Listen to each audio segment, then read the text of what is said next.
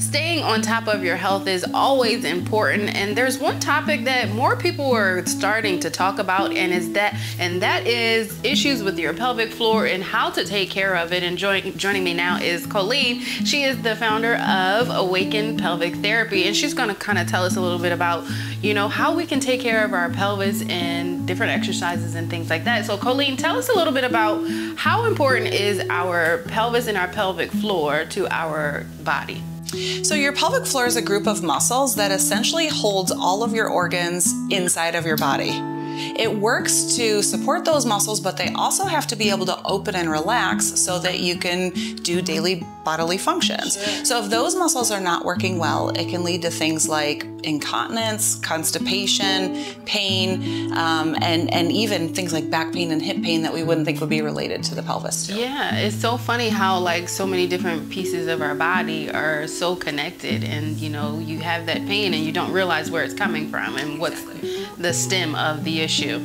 Well, we're talking about pelvic floor. Let's talk about how we can better take care of our pelvic floor. If those muscles are really tight, then we need to learn how to stretch those muscles out, but also those muscles could be really weak, and then we need to know how to strengthen them. So it's really an individual treatment program for every person, and a pelvic floor physical therapist can help determine which is the best thing for you. But there are some really great stretches and activities that everybody could benefit from. Sure.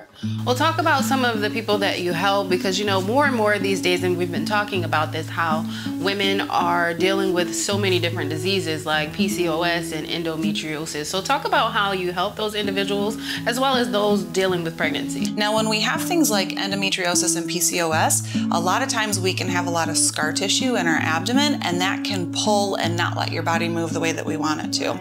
In pregnancy, we really want to help women to not have pain. I also teach them how to deliver and reduce the risk of tearing. So how do you push a baby out? How can you help your body to relax? Well, you definitely shared a lot of information. Would you like to show us a few exercises of what we could possibly do at home? Absolutely. So the first exercise that I want to show you is just working on some of your breathing. I've talked about a couple times on why we need to just be able to breathe. So what we're going to do is we're going to put one hand on your chest and then one hand on your abdomen. Okay. And when you take a deep breath, I want you to, your hand that's on your chest, I don't want that hand to move. And when you breathe in, you're going to fill the air up into your belly. So we're going to try to take a big deep breath in, filling up your belly, and then you're going to exhale, and the air's going to come back. Let's try it one more time. We're going to take a big deep breath in and fill up your belly, and then we're going to exhale.